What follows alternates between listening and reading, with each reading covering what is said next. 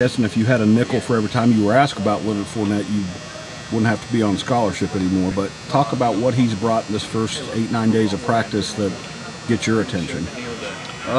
He's done a great job of just picking up the scheme and the concept so far.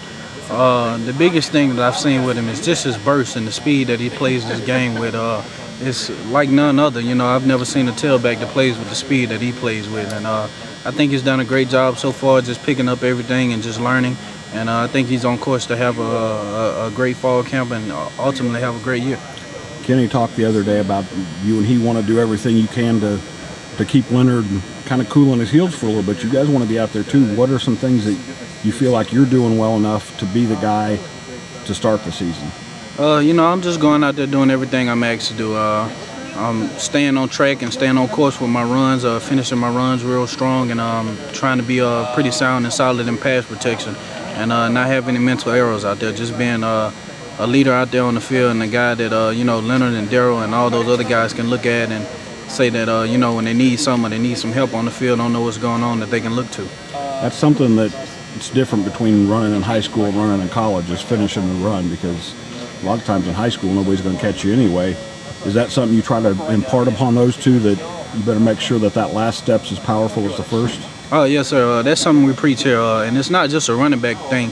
It's with every position. It's finish every play, finish every run, every catch, because, the other guy that's on the other side of the ball, they want to win just as bad as you do. So just because you giving up or taking a play off, that don't mean they do. And when you take plays off and you slack up, that's when injuries occur and things happen and you make mistakes and turn the ball over. What have you seen from Kenny so far? There's a guy that you've been around for a long time. He's had great moments. He's kind of fallen off the map at times, and he's back to finish the job. Kenny's a great guy, man. I love playing with Kenny. He always brings a positive mental aspect to the game, and no matter what's going on.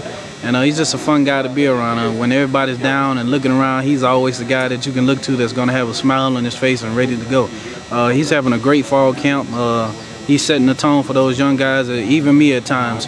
And I think he's doing a heck of a job so far. All you guys are in football shape, but to me, Kenny looks like he's in as good a shape as he's been in since he's been here. Is that part of motivation, or what do you think that is?